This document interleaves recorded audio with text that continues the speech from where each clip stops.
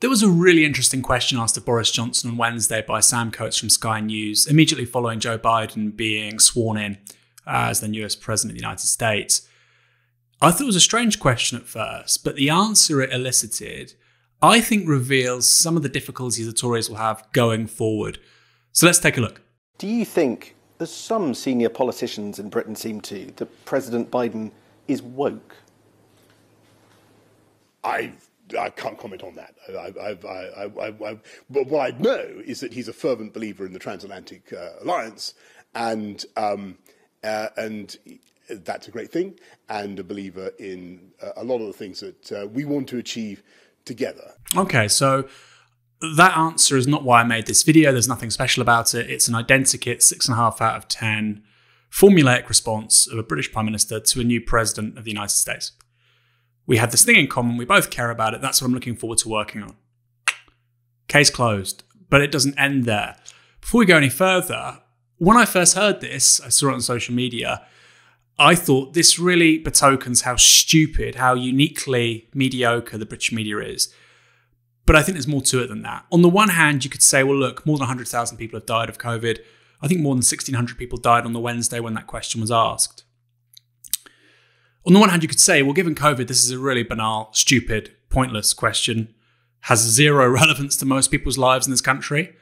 That's what my initial thoughts were. But then Johnson got himself in a bit of a muddle. And I think his inability to give a straight answer and that muddle, like I say, I think sort of points towards problems the Tories might have in the terrain of the culture war going forward.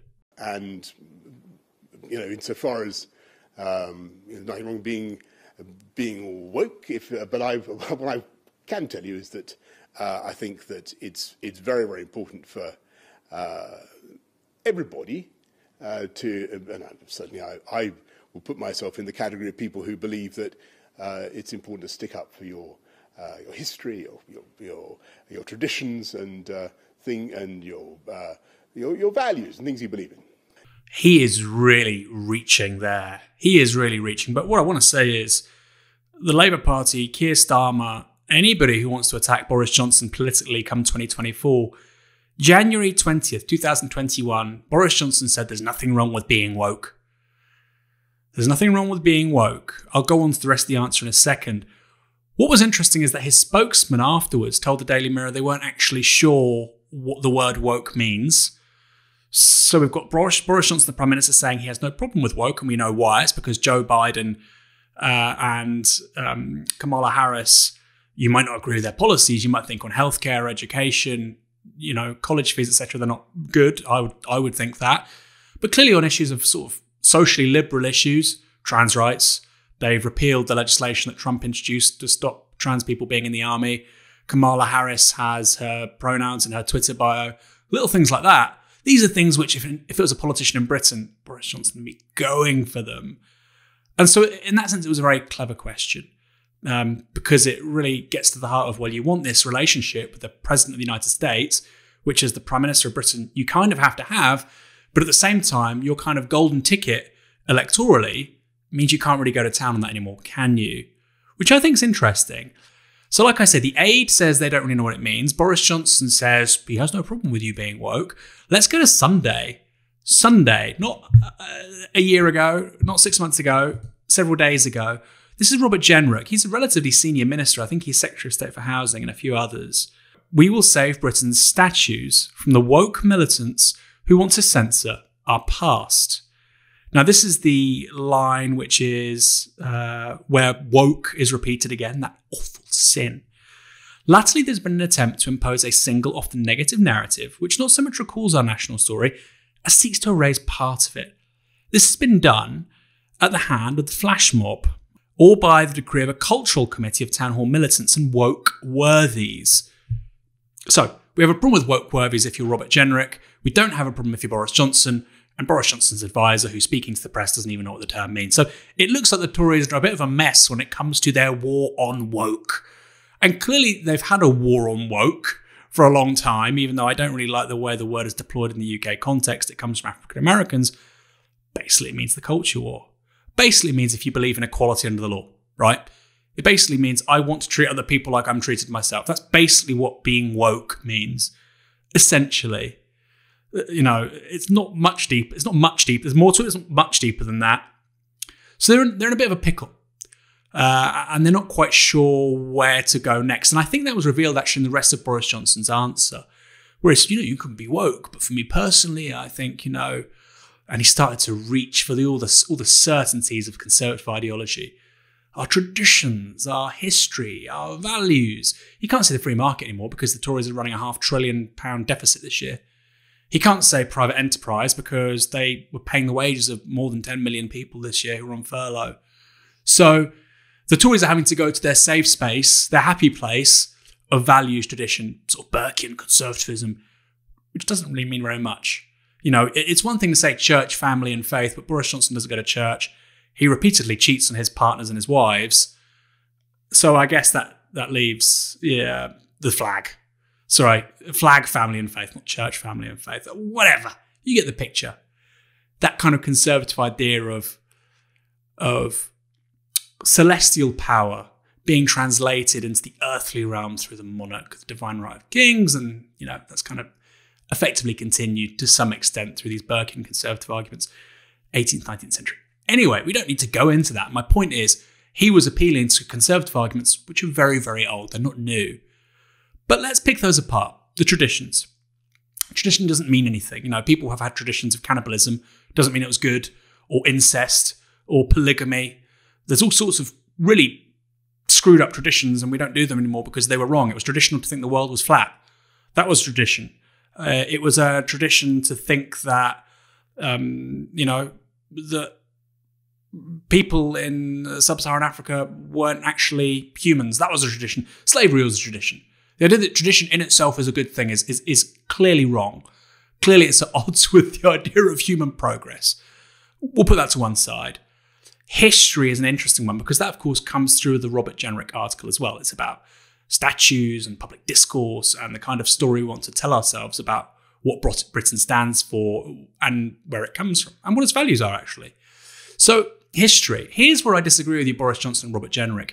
You aren't worried about censorship of history. You aren't worried about people rewriting history. You're worried about history being told in the first place. You're worried that right now, the one-sided account we get of Britain will change to more accurately reflect the facts. What you want isn't history. There's a word for it. It starts with P. It's called propaganda. That's what you want, and you don't want any deviation from that. You want a set of historical facts, which aren't entirely accurate, generally aren't accurate at all, purely because you agree with them and they're advantageous to you and you like the sound of them, not because that's actually how things worked out. Now, I'll ask you this. Maybe you're British, maybe you're not. Were you aware that in the mid-19th century, British and French soldiers went to Beijing and they torched the Summer Palace and they burned it for 3.5 days. Several hundred people burnt to death inside. So many treasures were looted that today, just from that one episode, they can be found across 40 galleries and museums around the world. Did you know that? Did you know that millions of people died in the 1940s in the Bengal famine? Or that millions died at the end of the 19th century in multiple famines in South Asia and India? Are you familiar with the Irish famine? The fact that today Ireland has a population smaller than it did 150 years ago. That is not normal. That isn't really there in any country with a major population, that level of population crash. And that's because you had effectively the political imposition of famine by the British state in the 19th century. Now, there are multiple episodes of that. We could talk about, are you familiar with the fact that there were concentration camps in Kenya after the Second World War when the British were fighting against the Mau Mau insurgency? Did you know that in Malaya, Britain innovated tactics which were used by the Americans in Vietnam? Did you know that the first use of napalm, recorded use of napalm in war, was by the British in Greece against Greek partisans immediately following the Second World War who'd helped defeat the Nazis? Now, you probably didn't know those facts. They happened. And that's because we don't teach history. We teach, sadly, to too great an extent, propaganda. Or let's be fair, we've moved away from that in the last 30, 40 years, and the Tories want to go back. They want to go back to Wellington and Nelson, and why Britain's always on the side of justice and righteousness, and why, generally speaking, brown people and foreigners are always wrong. Doesn't matter if it's true, that's the propaganda they want you to believe and to internalise. So, no, you don't care about history, Robert Jenrick. Boris Johnson definitely doesn't care about history. The complete opposite. The people who are bringing down the statue of Edward Colston and actually asserting the facts about who he was and what he did, they're the people that care about historical facts. And then finally, values. Values. This is something of a bugbear for me. And it's not just with the Tories. You see it with politicians across the political spectrum. Keir Starmer says it. I believe in values. What values?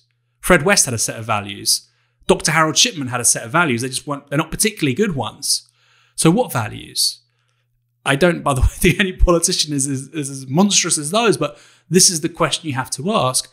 And then adding to that, just saying you have values, like saying, I'm an honest person.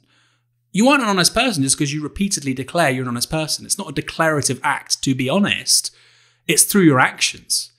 People don't say, oh, that guy's really honest because he keeps on telling people he's honest, so he must be honest. No, they say, well, I've observed their behaviour a long period of time and they embody the characteristic, the quality of honesty.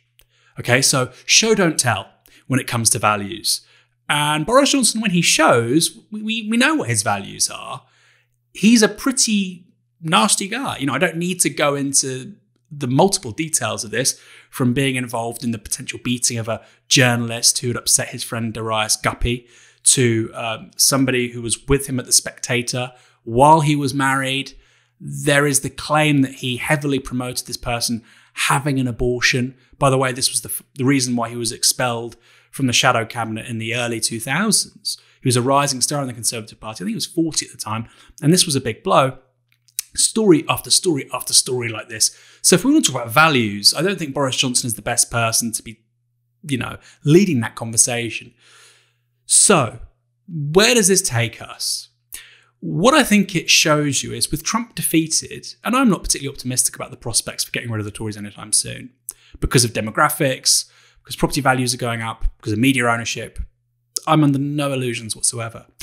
But where I think they have a major problem now is that they can't really talk about the economy. They've got no message on the economy. They can't talk about low taxes and private enterprise because the high street's collapsed. We've got many, many precarious jobs. And realistically, we're going to have 25 years of economic overhead of this, because of COVID. And they haven't had an economic model since 2000. We haven't had an economic model in this country since the 2008 crisis. Tories come in, 2010 to 2016, we have austerity, budget cuts for no particular reason. We have a lost economic decade on productivity, wages, GDP per capita, home ownership, bunch of statistics. We're clearly going backwards, life expectancy, people over 30 living with their parents and so on. We've clearly we're not moving forward in a meaningful sense. And of course, absolute poverty is rocketing, child poverty, food banks and so on, as much as the Tories want to deny these things. So there's no economic story they can tell. Brexit's done. And even if you think Brexit won't be as bad as the naysayers say, they're going to have problems delivering what they've claimed they can achieve, right? The Tories, when it comes to Brexit, particularly on the hardest possible Brexit, the real Brexit, are going to really struggle in so much as they really overpromised. Brexit was going to be the solution to every problem. When that's found not to be the case, even if things aren't terrible, which, by the way, I think they very well could be, that's a problem for them. So no message on free market economics, certainly nothing like you had with Thatcher, with Major. No message on Brexit, like they've had since 2016. So you've got the cultural. Now, that was the plan.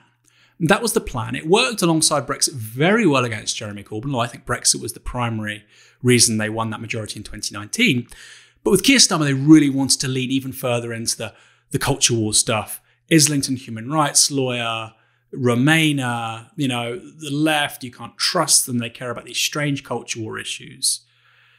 That's kind of undone when you've got the world's most powerful politician, Joe Biden, in charge of a country of more than 300 million people, $20 trillion economy, some of the world's most successful companies, geopolitical military superpower, and they're doing all the things which you say are beyond the pale. They're doing all the things, whether it's being inclusive to trans people, whether it's, Policy-wise, Biden won't change that much to Trump in a number of areas, but rhetorically, on immigration, on LGBT rights, on foreign policy, they're not going to be anywhere near as hawkish as their predecessors. And so that leaves Johnson isolated because they've left the European Union, they've burnt a lot of their bridges with the Europeans, and now Trump's gone too. So you have a context where the Tories are kind of rudderless when it comes to the story that they want to tell. And I think, summing up, this tells us about the profound limits and problems of 21st century conservatism. It hasn't got an economic agenda like Reagan and Thatcher did in the 80s, because the growth is no longer there. I don't think that growth is coming back for a bunch of reasons. It's called secular stagnation. And so it's very hard to be a right-wing populist when you're administering economic inertia and, generally speaking, budget cuts. And generally speaking, all the things which you've championed for decades, rising home ownership, even if there's rising inequality, a section of society doing pretty well, that will no longer be happening. And so they can't appeal to the free market stuff. Brexit was a bit of a sticking plaster, and it was a good one. It worked. It's got an 80 majority. The culture war thing is what they've got now. But is it enough? Is it a project that allows you to cement changes as seismic as we saw in the 80s, which is what they want to do? The 1980s reforged British society through right to buy, smashing the trade unions, privatising loads of businesses and so on. Boris Johnson's big pitch is to recalibrate the British state and politics in a similar way.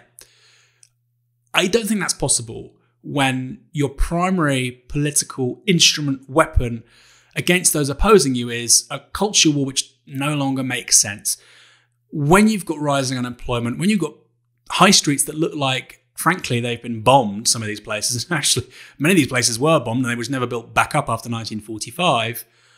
It's very, very, very hard to keep on talking about trans people and pronouns and statues. It's incredibly hard. COVID clearly is the major variable there, but now Trump has gone. It's going to be very difficult for Johnson to normalise that because he's the only leading politician now in Europe, North America, who's talking like this. He's going to be isolated, and arguably the terrain of the culture war will look increasingly irrelevant. That's my take from a very short 1-minute clip, but I think there's something there. There's a glimmer, there's a chink in the armour that this polarising of the electorate around often stupid, fatuous things may not work for much longer.